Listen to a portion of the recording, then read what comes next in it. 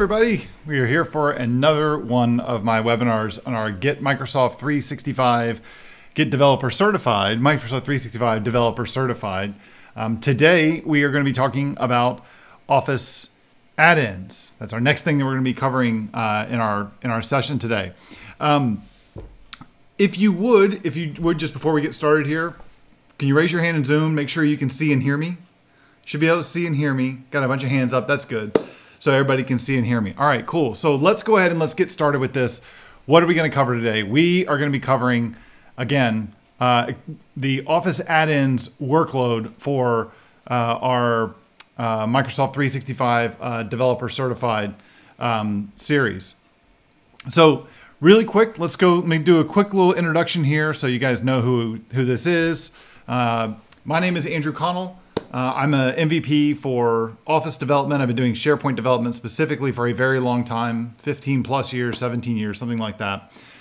And I was also heavily involved with working with Microsoft and getting the certification together. So we'll come back to that in just a few minutes. I'm also a member of the Patterns and Practices core team with Microsoft 365. We do a lot of SharePoint community-based work. And then also have a podcast I co-host that has weekly episodes that come out every Tuesday, and also founder of the training company Voitanos, where I have a SharePoint framework development course that I focus on. You got my contact info there that you can see. Let's start talking a little bit now about this exam. What can you guys expect to see on this exam? The Microsoft 365 workloads are what's going to be covered in this exam and in this certification. We got 5 separate workloads.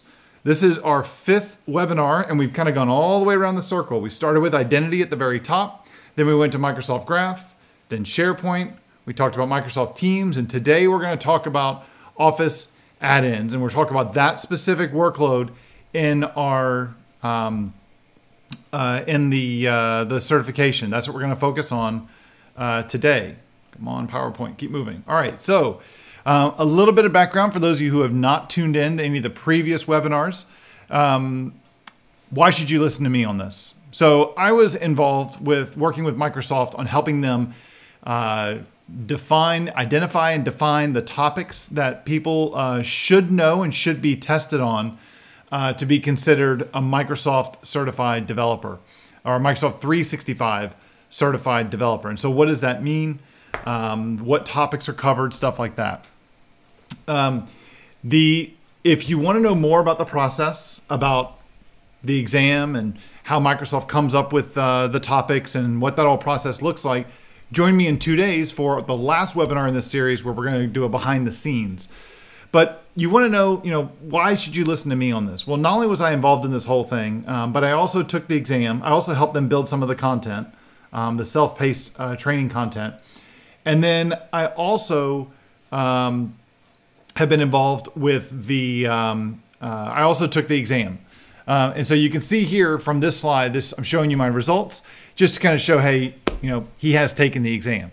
I took the beta exam. That's why you see beta at the top there. And what that means is I took it when they had a limited people that they were letting take it for a very discounted price because they wanted some feedback on not only the performance that people had on the exam, but they also wanted to see how everybody performed on the exam primarily. They wanted to make sure that, are people passing that should be passing? Are people getting questions correct that they should be getting correct? Or are they not getting questions correct that they should have been getting correct?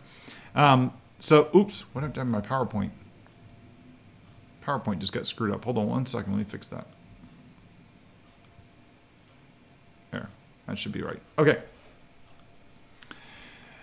So, yeah, so that's the kind of stuff that they wanted to focus on. Now you can see here, there's different areas, different workloads that you're going to be tested on for the exam, for the certification.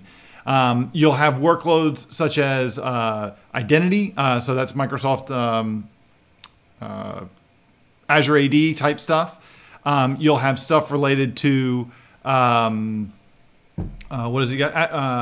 Microsoft Graph, Microsoft SharePoint, Microsoft Teams, and you have different questions for each one of those different sections. And each workload takes up a percentage of the number of questions on the certification.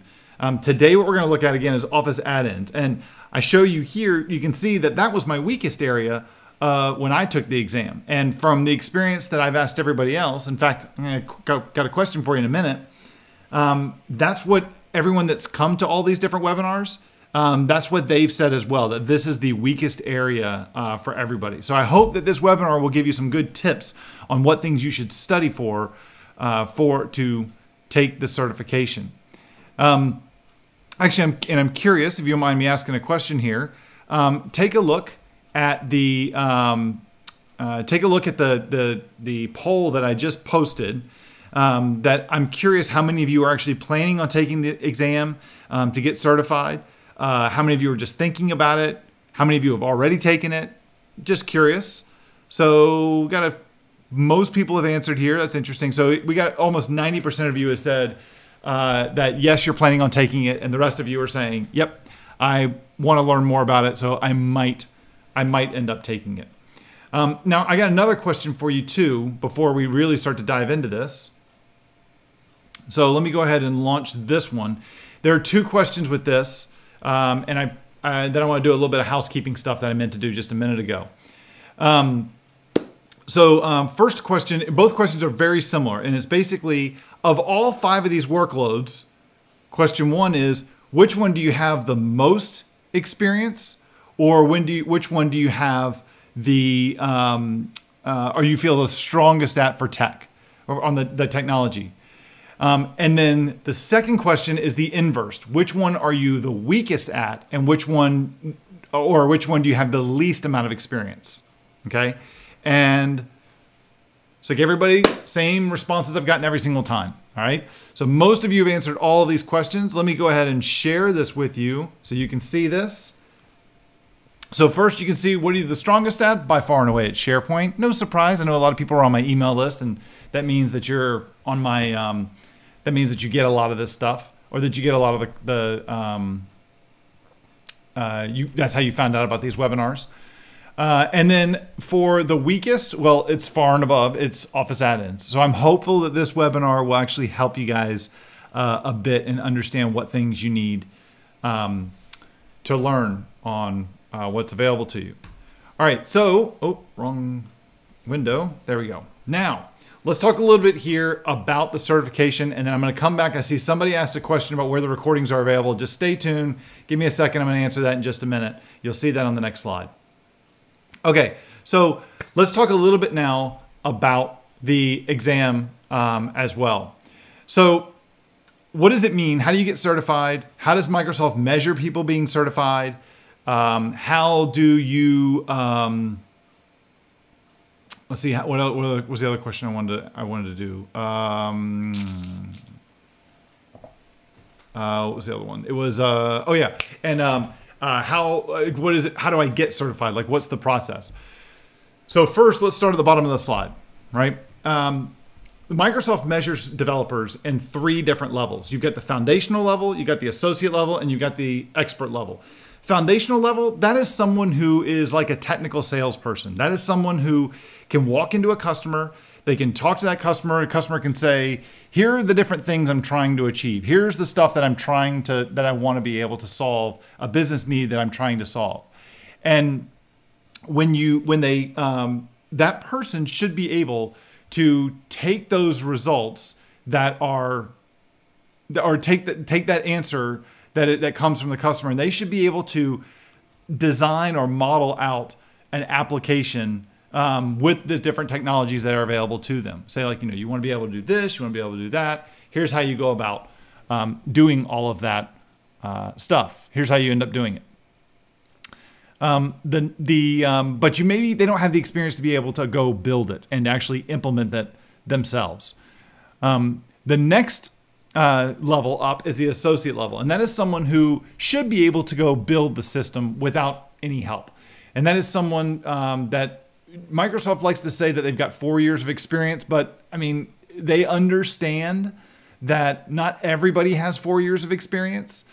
So they, and not only that, you look at technologies like SharePoint Framework and Microsoft Teams, they haven't been around for 4 years. So it's impossible. But it's that level of experience is what they're looking for. They want to make sure that people have that level of experience. They have that level of experience. Okay. Another thing, another level is the expert level, and that's somebody who could teach. The certification that Microsoft has provided, the Microsoft 365 Certified Associate Developer, that's that middle link you see there on the slide.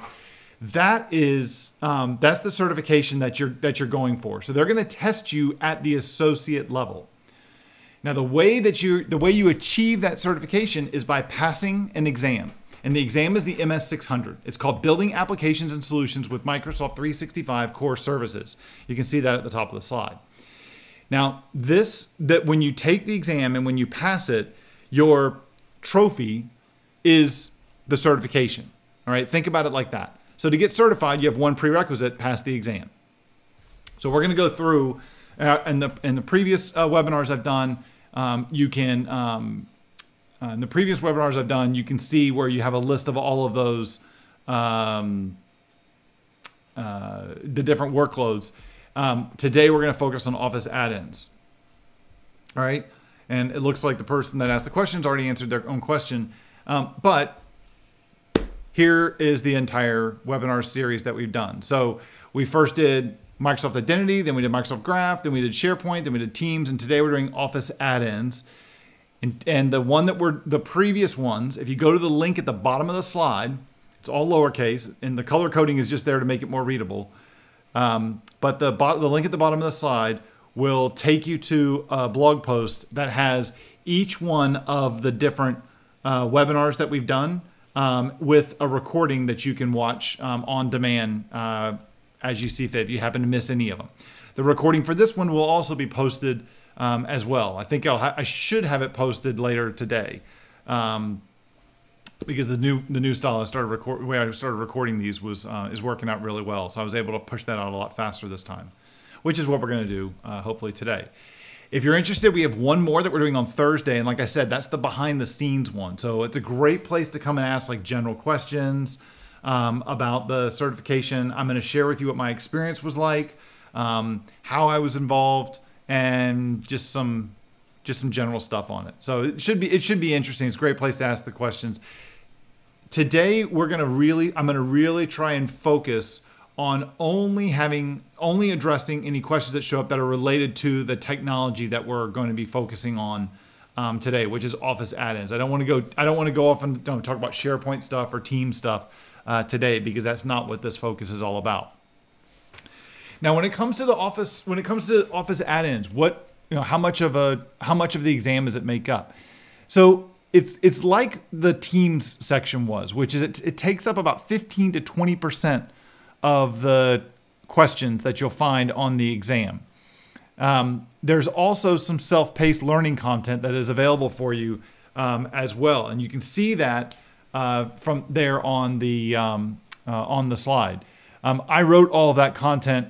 I wrote all of that content, all of the learning paths, the 5 learning paths that are out there for each one of the workloads. I authored all of that content. So that was my involvement in terms of self-paced study stuff. And that stuff is freely available. It's wide out there. Anybody can go take a look at it. Oh, SharePoint topics. That's wrong. It should have been Office add-in topics. Let's get off that slide quick. Sorry about that. All right. So now let's start diving into some of the things. What do you need to know? Now, it's Office add-ins, and there really isn't a lot of different areas for me to focus here. I've only got about 4 or 5 slides today, okay? So if you got any questions, send them my way, right? We're gonna have lots of stuff that we can go into. We're not doing any of the, remember, and again, too, just as a reminder, I do see a bunch of new people in here today. I'm not focusing on like teaching you the tech. This is a, how do I get certified? What things do I need to know? And I'm not going to teach you those things. It's just, what do I need to know? So you need to understand fundamental concepts related to Office add-ins. Fundamental concepts. So for example, what is the difference between a task pane and a content pane or a content add-in? What does it mean by that, right? Task pane meaning the things that go in the right-hand margin inside of clients like Outlook, Word, Excel, PowerPoint. A content add-in, that makes sense in things like inside of Word or Excel or PowerPoint. And further, and it doesn't say on the slide, but you do need to understand the other kind of an add-in when you work inside of Outlook, where it will show on a mail compose or read or view panel, or when you're composing or viewing a meeting from your calendar. You need to understand how to work with dialogue. So how do you surface a dialogue from an add-in to prompt the user with for information or to display information? And you need to understand also how to implement custom functions. These are little JavaScript functions that you write that are loaded in the add-in that show up and will be that you can execute from your add-in. You need to understand add-in commands as well. So what does that mean? That's like those are the buttons in the ribbon that you want to add. How do I go through and create one of those? How do I respond to when one of those is clicked? What kind of things can I do? Can I create just a button, or can I create like a whole button with like sub buttons inside of it? Right? What can you do with that? You also need to understand, and it's the thing they tell you need to understand, it says understand the purpose of the manifest. You need to understand the manifest. You need to understand how to declare these things. You need to understand the components, like the different sections in the manifest. Why, how is some stuff used? What are the values that you would have in some of those things? Some of the other stuff too I don't have here on the slide that you are going to need to know as well is, what does the general development story look like? Right? What does the general dev story look like for building an add-in? What are you doing? Right? Are you creating a server-side thing and uploading it, installing it inside of Outlook? You need to understand what that story is going to end up being like. So we'll come back to that in just a minute. Let's talk a little bit now about the piece that's going to allow us to have our add-in talk to the hosting application. And that's Office.js. That is a JavaScript library that we have to include in all of our add-ins. And you need to know like some of the required pieces to it. Not special, but some of the required pieces to it. For instance, you have to know that you're going to, when you create your add-in, you have to know that you have to call a method called initialize. You have to implement it in Office.js, and you have to respond, give a result back within 5 seconds of the Office app calling your add-in. Because if it doesn't happen, then the Office app is going to disable your add-in and show some sort of user experience that tells the user, sorry, I can't, and that's too expensive. Okay. So you need to understand that or not expensive, that it's not working, right? And that way, Microsoft's really doing that to make sure that people that are using Outlook or Word, that they don't think that Outlook or Word is broken. They want to make sure that they understand that, hey, it's this random person's add-in. We, Microsoft, everything's fine with Word. So that's why they do that. You need to understand what the programming model looks like. What are the developer tools? And that kind of goes back to what I mentioned just a second ago. You're going to be creating essentially a web app. And that web app is going to be surfaced inside of the Office client in an iframe. And that iframe is either going to be displayed as a task pane, or it's going to show up as a content box inside of like a Word document or an Excel spreadsheet, Excel workbook. Okay. You need to understand, Office.js has different sections of the API for each one of the different clients.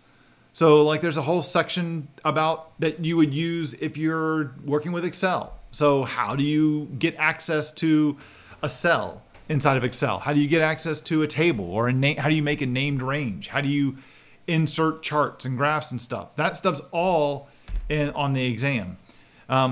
Same thing with Outlook. How do you get access to the header of an email or to the body of an email? How do you make it so that your add-in will appear when you find content, like specific content inside of an email? Like for example, if I built an add-in, I could check to see if if the content of the email contains a UPS tracking number or a Federal Express tracking number. And if it did, then I want my add-in to show up to where someone could click on it and it would open up in the email and show a map of where it is with the history of the tracking information in my package. Same thing for a Word, right? How do I get a range of text? How do I insert a paragraph? How do I insert a picture? How do I format content?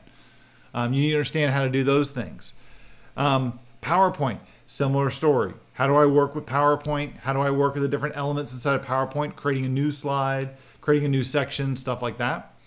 And then the last one is, how do you create custom functions? And what can you do with a custom function? How does it work? You're going to create a JavaScript file. It's going to load in your client, and you just map that JavaScript function to one of the buttons you put in the ribbon. So when someone clicks the button in the ribbon, what happens? Now, you also need to understand some of the customization things of add-ins. So this is the stuff that gets where I think add-ins start to get a little more complicated, a little more tough. For example, you can implement your user experience. Excuse me. You can implement your user experience using Office UI Fabric. How would you do that? What limitations do you have for that? What are the implications for that? What things are required? You also need to understand, how do I persist like settings or persist state in my add-in? So with add-ins, I have the ability to, like, let's say I open up I create an add-in for Word, and I want to have specific settings that I store. Not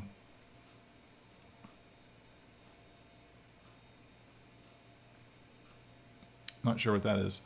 Sorry, someone just added a comment. I'm not sure what they're referring to.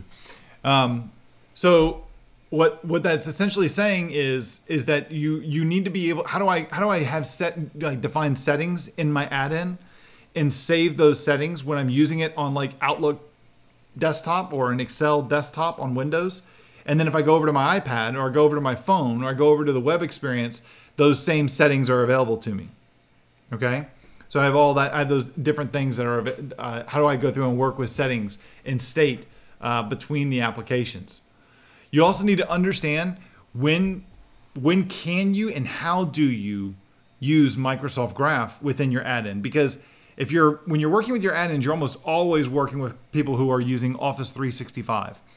And in that case, then your number one API that you want to use to be able to go get data about the current user or content inside of Microsoft 365 is Microsoft Graph. Microsoft Graph, though, requires authenticated requests. So how do you authenticate from your add-in? How do you obtain an access token? How do you call Microsoft Graph from the add-in and get that data? Those are things you need to make sure you're aware of and know how to do those things, because you will be tested on that. The next thing, I think this might be the last slide about this stuff. What does deployment look like? How do I test? And this, I guess, in my opinion, this is one of the more challenging aspects to working with Office add-ins. Testing is tough. And it's because you need to host your app inside of another experience, but it can be tricky. And it's kind of like Teams, but I find it harder with Office add-ins. When you create something for Office, there's two pieces to it. You have to register your add-in with the Office client, and then you have to host your add-in application, right? And so that's going to be done like generally you're going to host your application on a local host on your local machine, but then you got to get that manifest file, that big XML file, and you got to somehow install that into the Office clients. And there's a couple different ways you can do it. There's a couple of ways you can run this. You can, test your stuff through the browser-based clients in Office. I find that to be the easiest. The other option that you can do is you can do it, sideload it, your add-in into your local install of Word or Excel or PowerPoint or Outlook. And how do you go about doing that? So you need to understand like what those things mean. How do I sideload? How do I do a deployment? What does my ultimate deployment look like? when I want to go to production and make my add-in available to everybody else in the world and let them go about using it. So you've got to go through and figure out those different things, like what you have to know those different things and how, because you will be tested on those, on how to deploy it, how to upgrade it, and all that stuff. There was one more that's right. I want to make sure this is an important one, and this kind of overlaps with something we talked about in the Teams workload. There's a concept called adaptive cards, and all an adaptive card is it's a block of JSON that you describe a user experience, and then when you give that JSON to different applications, like if you gave that to Teams or to like a web experience or to Outlook, soon it'll be in like the Windows timeline. When you give that JSON to those different experiences, it'll get rendered in the native experience for that client. So you can do the same thing with actionable messages. So what that is, an actionable message is in Outlook, is when you receive an email and that email will render out an adaptive card, and you can the person that receives the email can interact with that card and even submit the results or submit some feedback in the card and have that card be posted back to a RESTful service. And that RESTful service can process the response, but it can also respond back to Outlook, to Office 365 with a new card to refresh it. So like one of the labs that I built for that self-paced study content was we do a webinar review process. And so someone receives an email after they've attended a webinar and it says, what did you think? And you can rate it 1, 2, or 3, and then there's a comment section. And when they fill that in and hit submit, after a second, the card refreshes without ever leaving Outlook. It refreshes and shows the average score, the total responses, and the last 4 or 5 responses. And what's nice about adaptive cards then, or actionable messages, is they can interact with something without ever leaving Outlook, where they're already living and they're already receiving the message. So it's a better experience. It's a more streamlined and quicker experience as well. What you need to understand, as far as it goes with the exam, is what are actionable messages, so what I just explained, and then what kind of capabilities do you have with this? What can you do? And adaptive cards, there was something called, and this gets a little confusing, so I'm gonna give you a little bit of a tip here. There was an actionable messaging card format, and that is like the legacy thing, and that still works, but it's been like, I don't want to say deprecated because I don't think that's official. But if I were you, I would treat it as something being deprecated, and instead you should use a new adaptive card protocol and format, because that actually it was inspired by actionable messages. So the new one is adaptive cards. What you're doing is you're sending an adaptive card to Outlook that is going to be rendered as an actionable message. So the thing in Outlook, it is an actionable message, but to get the actionable message, you have to send an email with an adaptive card in it. So understand what kinds of things you can do. But not only that, you need to also understand how can you refresh it, how do you receive, and how do you process the HTTP request from Outlook when someone interacts with the card. You need to understand, like, you need to validate a token. What does that mean? How can you check to make sure? What kinds of security things should you check for to ensure that you're receiving something that you expected to receive? Stuff like that. Those are things you definitely need to know. Another thing that you need to know is how do I respond and refresh the card? Like, what HTTP header do I have to use? How do I respond if there's a problem? How do I respond without refreshing a card and to just give some feedback and say, yes, that was successful? What do you do there? You need to understand how to do all that stuff. And you also need to understand what are the registration requirements for this, because you do have to register your web service. And what does that mean? What do you have to do? Where do you do that?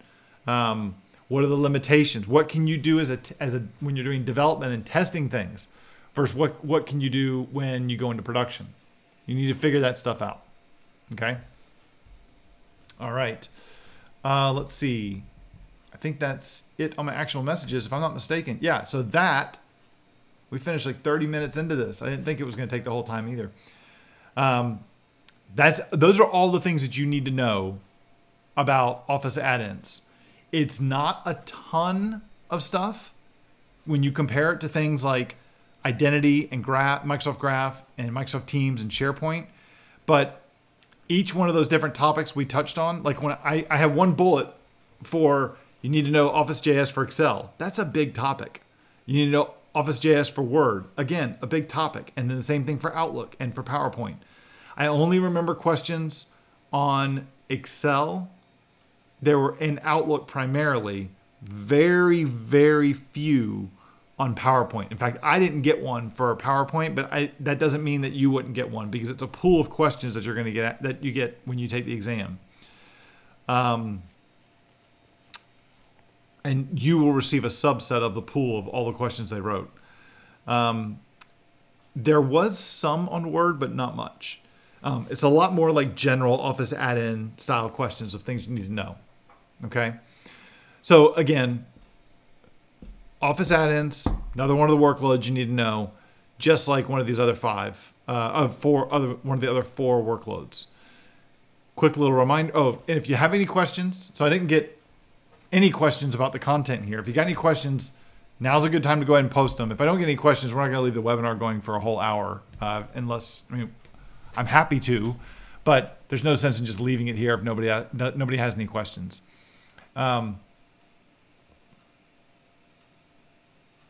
Sweet. So there's a couple questions coming. So definitely, if you have a question coming, now's a good time to go ahead and post them. Wow, everyone just all of a sudden, you were holding on to those for a while. Sweet. Just to wrap up this slide here in case anybody leaves. Actually, I have two. I'm going to wrap this up and let me ask another question, and then I'll start answering these other ones. So first, if you missed any of the webinars, you can see the link there on the slide on where you can go to actually see the recorded version of all these different webinars. And again, I will have this one today posted as well. And love to see join me again on Thursday when at the same time for a little bit of behind the scenes stuff. Much more casual. Well, this is pretty casual, but be much more casual. Anything actually would be cool is if you have anything that you would like to see in that webinar, like kind of stuff that you'd like, send me a mail, right? Or just reply in the chat here to let me know what kinds of things you'd be interested to see. I plan on covering, what was the experience like? How do we go about identifying stuff? How does the whole project progress from, who's involved? How long does it take? How they write questions? How they evaluate the questions, not only when they were writing them, but also when they were after that people started taking the exam, stuff like that. What the experience is like taking the exam, like if you do it remote, because you have the ability to do it from home. That's a heck of an experience. So that's all stuff that I planned on going through. And again, the recording is there if you're interested. Now, another thing that I'm doing as well is that so as I said earlier, I have a SharePoint framework development course that I sell through my training company. Still working on that. In fact, last week we published a chapter on working with integrating DevOps, continuous integration and continuous delivery with SharePoint framework. Got another chapter should be publishing in the next week and a half. So by the end of next week, on continuous monitoring with Azure App Insights. And then I have 2 more chapters I'm planning for that one. When that course is done, I'm likely going to build some sort of a boot camp for passing guidance for passing the MS-600 exam. And it's something I'm curious if that's something you guys would be interested in. So I just posted a chat here or a poll here on if it's something you were interested in. Before anybody asks, I'm sure this can influence your thing. You're saying, well, how long is the course? How much is it going to be? When's it going to be available? When's it going to be available? I don't know. I can't say that just yet because it's, a lot of things change. My goal is to get it out quick. But that's going to be like, July, August, something like that. So I'm not sure what your timeline is on taking it. Pricing though, it's not going to be a very long course. And it's not going to be because I'm going to leverage a lot of the content that I built for Microsoft. I'm going to point you to that content for like self-paced stuff. Instead, I want to just guide you and give you a place to ask questions as well, and give you the tips and tricks of the stuff that we don't have in the content, what things you need to know, and what's the best way to take and to pass the exam. Pricing, goal is to make it below $250. I'd love for it to be less than that. We just have to see. But again, we're just in the planning phases.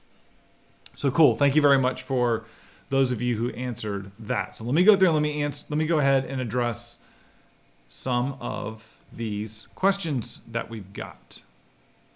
I'm going to switch over to camera instead of that other slide. All right, so I've got 5 questions here. So first question is there a version of Microsoft Office that's required for adaptive cards? I found that mine didn't render correctly from Flow, even though I'm using Office 2019, but they do work with Outlook that's online. So it's hard to say. Adaptive cards are only Outlook. The documentation specifies where they are supported. Yes, there is a specific version. I don't know it offhand. I know that the web version definitely does. I know that the Windows version for 2019 Outlook in Office 2019 does. I can't remember if the previous one does. Outlook on Mac does not support it right now. And Outlook on mobile for iOS and Android does support it. If you're using the actionable message format, then it does not work on mobile. Only the adaptive card format works for actionable messages on mobile. So that was from Mr. Anonymous. Joseph A. Question, with a registration required and the need to host it on a server somewhere, is it similar to SharePoint add-ins where we were just building prior to SharePoint Framework was released? Yeah, I mean, it's like SharePoint add-ins. It's like Microsoft Teams based stuff. You build something, a manifest, that you're going to install, and I put that in quotes because it's just, in the case of Office add-ins, it's XML. I guess in the case of SharePoint add-ins, it was XML. In the case of Teams apps, it's JSON. You're going to install that into the hosting client, and then you have to host the application itself somewhere. The web app has to be hosted somewhere. When you're doing development, you're going to do that on your laptop or on your desktop. When you're in production, you're going to do that someplace that can serve up an HTTPS endpoint. Azure, an Azure web app, an Azure function. I mean, it's up to you. But yes, it's similar to how that all works.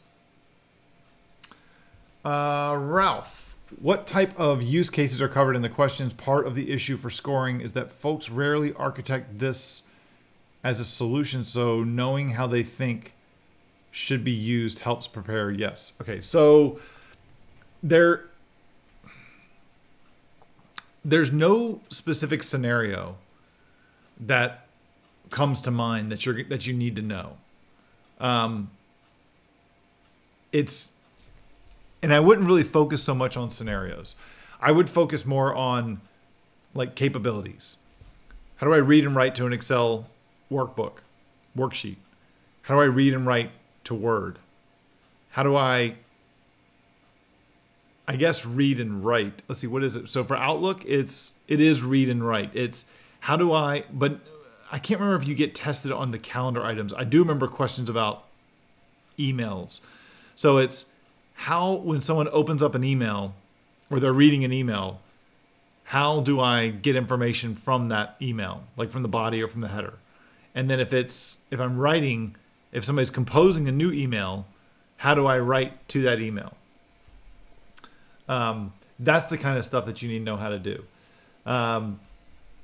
This goes on to somebody else's question. Michael's question says, what do you recommend as ways to prepare for the Office add-in portion of the test?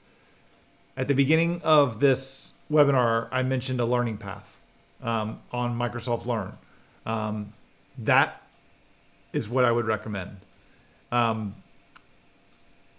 As some background, when, and I'll cover more of it. And this, you'll get a little bit better. I think you get a really good idea of how you should prepare for this and how do you evaluate if you have the experience level to pass this exam if you come to the webinar on Thursday.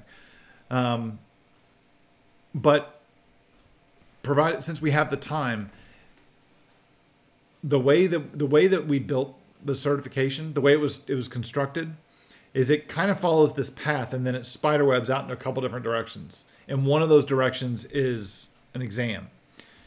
So what we do is we got together last year twice, where we defined all the different topics. It was kind of like, it was just what is possible. What could you be tested on? Don't think about timing. Just what could you be tested on? What level of knowledge should you have to do this? And we had this giant list. And then we came for each one of the workloads. And then we came back a month later, I think. And we started to scope it. And first we made sure of, yes, this is a foundational level knowledge. This is an associate level knowledge. This is expert level knowledge. And then we had to prioritize stuff. What things could we put in different buckets and what things need to be that people have to know? The outcome of that was a spreadsheet that had like a giant manifest of here's the topic. Here are the topics that people should know. That spreadsheet was given to 3 different groups to go build out the certification. So that is now the spec for the certification, essentially. One group wrote the questions for the exam. I was not involved with that group. I was involved in these first 2 things I just mentioned. I was not involved. Once we started spiderwebbing, I only went one direction. And the reason I went one direction is for conflict of interest reasons, which I'll explain more about in the next webinar on Thursday, about the bonus stuff. For those of you who are watching the recording of this, that's the behind the scenes webinar. So make sure you watch that one if you want, if that's what I'm referring to now. So one group that wrote the questions, they got that spreadsheet. And they wrote questions based on what that spreadsheet said. People need to know these things. Another group got it to go write an instructor-led training course on it.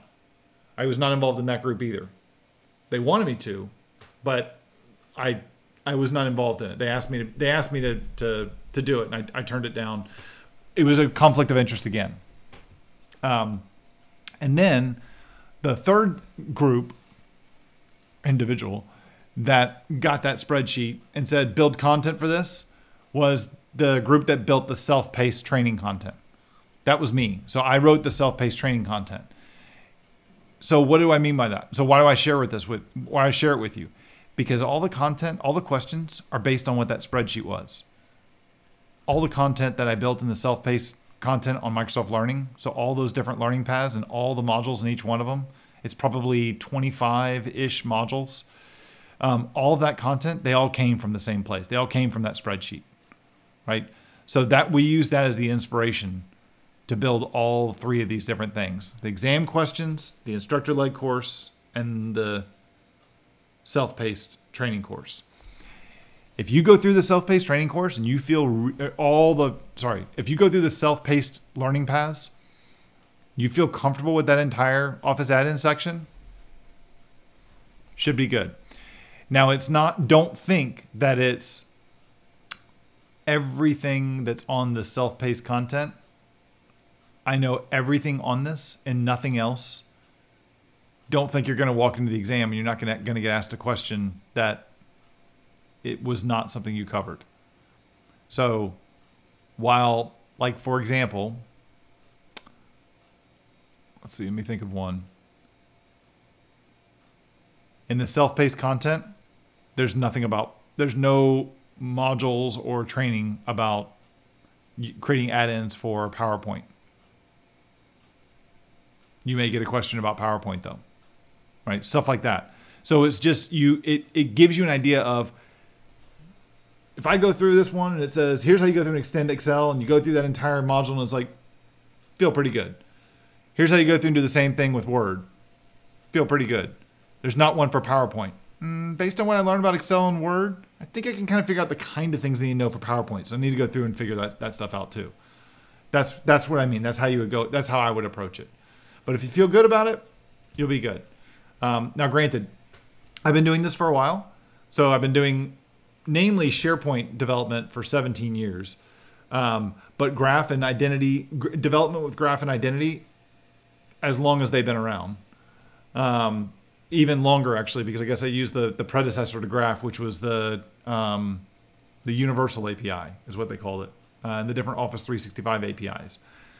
And then I also, I've done add-ins here and there for Office, and doing Teams development as well, since Teams has been around.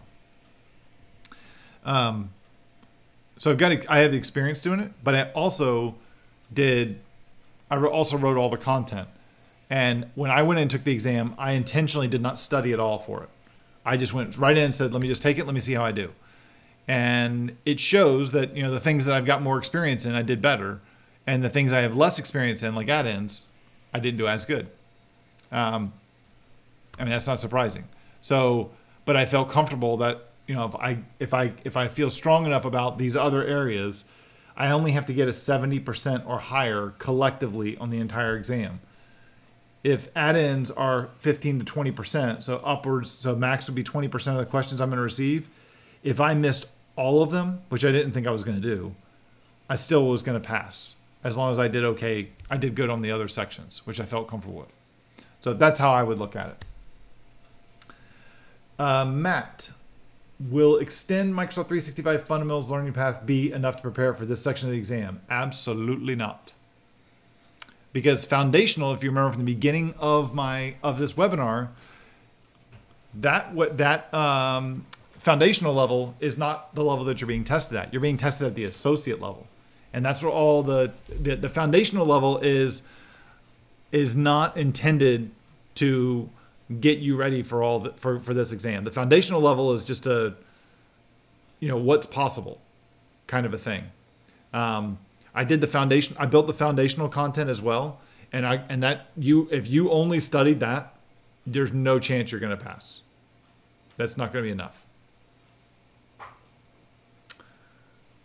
Okay, I have no more questions. If you got a question, now's a good time to post it, or raise your hand to let me know that you're about to post a question, so I don't shut the webinar off on you too quick. I hope you guys have enjoyed this. I hope you've gotten a lot out of this series. Would really appreciate it if you told people about it. Again, all of them are recorded, so everybody can watch it. I did these for free, and it's honestly, it's part to see what interest there would be for a boot camp course that I'd like to work on. I'd really like to do it, and I'm going to do it. I just got to go through and sit down and to plan the thing out. But got my other course I want to finish first. So I'm going to knock that guy out first. I actually wasn't going to do this, but I was surprised at the amount of interest that there was in it. And I was very interested. I was surprised at how many people said that they wanted me to do this. So I was like, okay, this is stupid. Just ignore it. So let's go through and do this. So I kind of moved the schedule around a little bit to make sure to do this.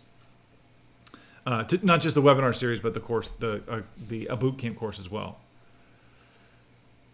I don't see anybody raising their hands, so I don't see a reason to keep our webinar going for another 11 minutes just to fill up the time.